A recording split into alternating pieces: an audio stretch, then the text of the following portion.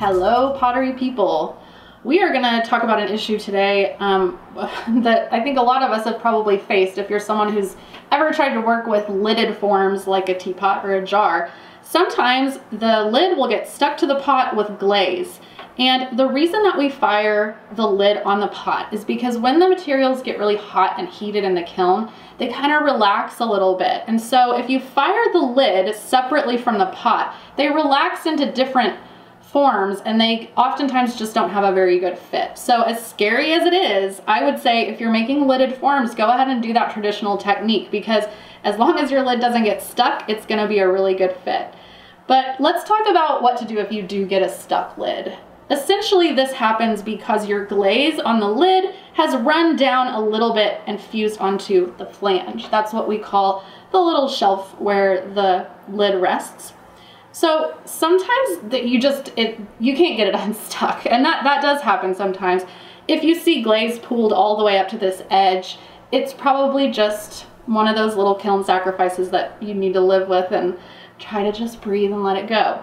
But if it's just a little bit stuck, there are some things you can try to get the lid unstuck. And I'm going to show you now the one that I have found has worked well for me. So you're going to start with a soft surface, a folded up towel or a piece of foam, anything that if the two pieces fall apart, that the bottom piece can fall gently onto it and not break. Okay, so that's your first thing. Next, you're going to use not this part of the hammer. This part of the hammer. We never want to tap on any of our pottery with anything metal because that will cause a certain reverberation that just causes a breakage.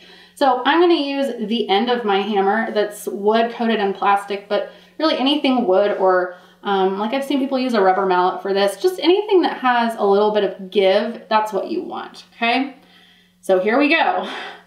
You're going to hold the lid by the knob because gravity is going to help us to get this unstuck too. So it's already pulling down, trying to get this bottom part off. And now I'm just going to gently tap around the edge. And I'm not feeling any movement. So that tells me that this guy might be a lost cause. Sometimes if it's gonna work, you can feel it kind of start to vibrate and you can hear it as well. And I'm not hearing any of that right now. Maybe be a little more aggressive, but it's scary because you don't want to break your work.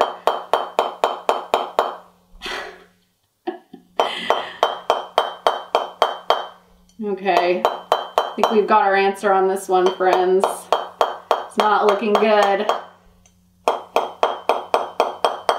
But if you're lucky enough that this would work, it basically just pops off, falls down onto the towel, and then typically you'll have to do a little bit of cleanup with any glaze that is left here, sand it off, use whatever your preferred tool of sanding is and smooth things out, but then it should be just fine after that. Okay, pottery people, that was a fun fail, but hopefully if you ever have to use this technique, it'll just pop right off. All right, thanks for joining us. Bye, pottery people. Hey pottery heads, welcome back to the Pottery Plus Studio. We are coming to you today with a second go round of trying to get this stuck lid off of this teapot. So I just kind of did an experiment with it and I put it back into a glaze fire kiln to see if I could maybe reactivate those glazes and get them to move around a little bit more so that I can get the lid unstuck. So there's a couple of good things here that I'm excited about that make me think this might have worked. So one thing is I can hear where the stuck part is and it sounds like this. Really no ting, like no reverberation to it. And then over here, I don't know if y'all can hear the difference between that, but it's a little more tingy. So it makes me think there might have been, like it might have weakened, the seal might have weakened right there. So I might be able to get it off by working around those areas. Also, I can blow air through it. So I know there is some part of it that's not stuck. It's not completely sealed. I can't feel exactly where that air is coming from, but it's a good sign. Now, this teapot had decals on it before, and taking it back up to a glaze temp, which is for me cone 5, burned those out because that was just too high. My decals go to cone 06, which is a little bit of a lower temperature. So they're gone, but at this point we're just messing around with this thing to see if we can get something to work. So here we go. I'm back with my hammer. Not going to use the metal side, going to use the rubber side.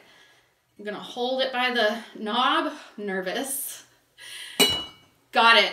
Woo! Yay! Okay, awesome. So that actually worked. So, pottery heads, if you have a stuck lid and it's like a really dire situation, I don't know, try refiring because we just had a win. So, thank you for joining us for this exciting update, and we will see you next time. Goodbye.